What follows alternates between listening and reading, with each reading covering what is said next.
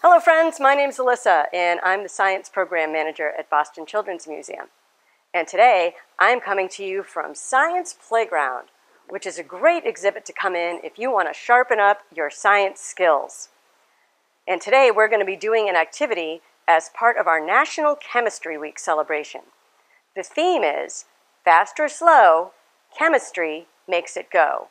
And today I'm going to show you how to use the power of chemistry to blow up a balloon so you don't get out of breath.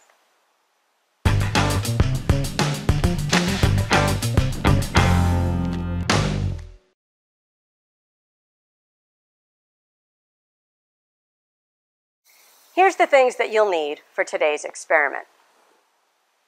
Vinegar, baking soda, an empty water bottle or soda bottle, and you don't need the cap, so don't worry if you can't find it, a spoon, a funnel, and then you might need a rubber band or some string.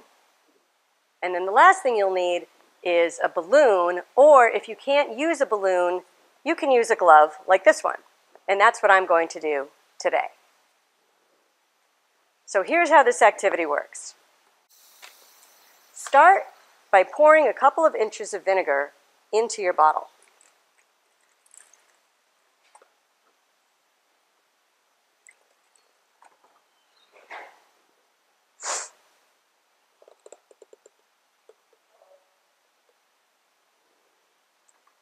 Then you're going to put a spoonful of baking soda into your glove or balloon.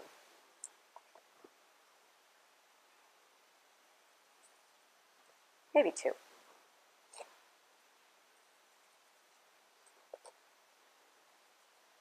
Now, as you continue to try this experiment, you're going to want to play around with the amount of vinegar and the amount of baking soda to see if you get different results. Put your balloon or glove over the top of the bottle. And then you might want to use a rubber band to help secure it there.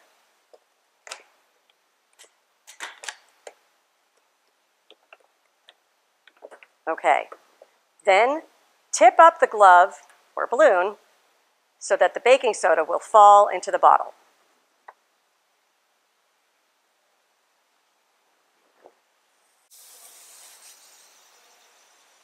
There it goes.